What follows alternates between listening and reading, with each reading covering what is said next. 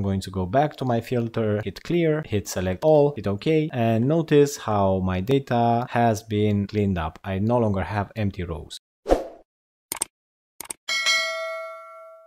In this quick video, I would like to show you how to remove empty rows from a Google Sheet range. Now, there are a few steps that you need to do, and I'm going to show them exactly in this video. So the first thing that we have to do is to select all of our data, and I'm going to do that by pressing Ctrl, Shift, and the right arrow. And while I'm holding Shift, I'm pressing on the down arrow until I have selected everything in my data range. With my data selected, I'm going to go to the data menu in here and click on Create a Filter. Now, I will go to whatever column, it doesn't really matter which column I pick, and filter out all the values that are not blanks. I'm going to do that by clicking on clear and picking blanks from this menu in here. I'm going to hit OK, and now my range has been filtered to show only empty rows. The next thing that we have to do is to click on the first empty row, click Shift and the down arrow until I have selected everything, and next over here on the row number, I'm right clicking and I'm selecting the delete selected rows option.